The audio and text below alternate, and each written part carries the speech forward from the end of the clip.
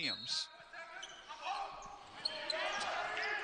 So it's Davis, Waterman, Cole, Brandon, and Frazier to start things out here today for Mike Davis. Davis fading away for two, rips it.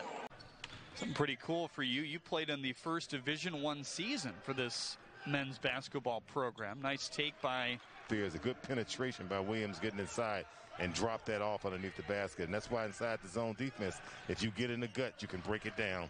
3 assists for Spear, and now his first 2 points to go along with a rebound. Killer crossover by Davis. Knocks it. Guards, they got the shooters, and they can strike. Titans want a bucket here. Antoine, nice crossover. Maybe got away with an elbow there, but makes it. Make sure they don't get another one there. The offensive boards are evening out a bit. It's 6-4. Detroit Mercy started 6-0. Davis trying to heat up. Play.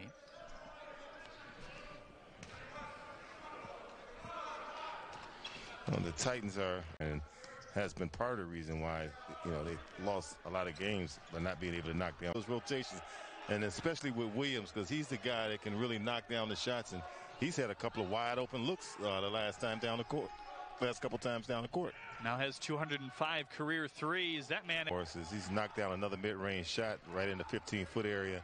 It's 2 in a row for him. That's his 3rd straight game now in double figures. He didn't do that at all in a row before the last 2 versus. They got to perform here in the last 4 minutes of this game. Davis now 20 on the season, shooting 89% from the charity stripe and 4. Finding people either scoring the basketball itself, and it always helps when you're a great free throw shooter. Here today, the Titans 10 of 15 came in number 4 in the nation. And Antoine Davis up 77-72 and heading to the line with 35 seconds left there. That's with the Titans here after this game, because a lot of minutes for Davis out on the floor. 74 lead over Milwaukee. That has 3 minutes left in it in Milwaukee as Davis